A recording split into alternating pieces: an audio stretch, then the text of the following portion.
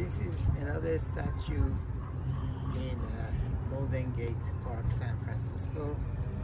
Actually, you see this monument here. It's Peter Coffin, who made it in 1972.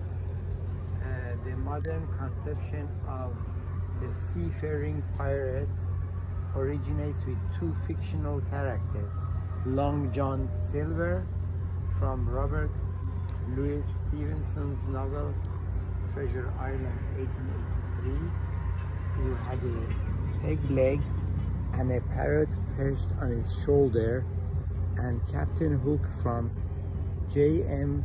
Barrie's play Peter Pan 1904, who had a metal hook in place of his right hand. Peter Coffin's pop culture pirate is endowed with multiples of these attributes: two parrots, two hooks for hands, and two peg legs, as well as two eye patches. He embodies a modern anti-hero, defying authority, living apart from society, and freely roaming the world.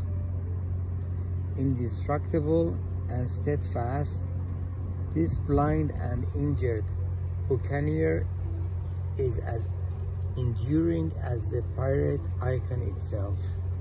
Well, again, I hope you enjoyed two parrots, two hooks on his hand, and wooden legs.